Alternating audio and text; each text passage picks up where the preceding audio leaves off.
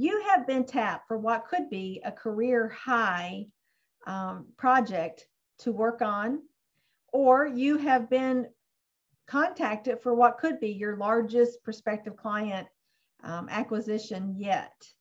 So exciting. You're so prepared, yet those little voices in our heads often say, "Oh, I don't know if I can do this or not. Oh, I'm not sure if I'm ready or not. Maybe I'm not experienced enough.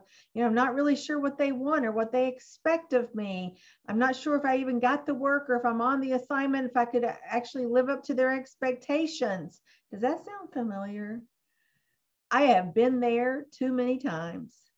Time after time after time, I have almost talked myself out of perhaps once in lifetime opportunities professionally because of the inner critic, the self-doubter.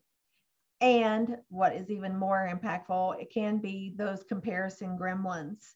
Let me tell you, my sweet friend, if we stay focused on the prize, knowing that this project or this client is going to help us advance professionally and help us meet our goals, there's no time for all that inner chatter. There are tons of exercises and practices that we can help you integrate into your daily practice, just a couple of minutes a day, to help that mind chatter stop. It is a saboteur to our success, our happiness, and our fulfillment. We all have it. It's so normal. It's so human in all of us.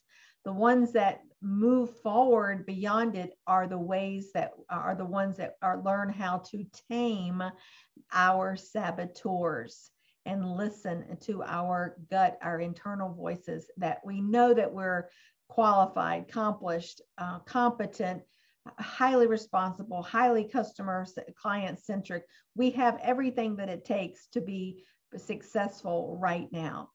So if I can help you quiet that inner critic, that self-doubter, the comparison gremlins that can totally sabotage and take you off center and take you off what you know that you're trying to accomplish, please reach out to me. I would be my delight to help you, walk you through that.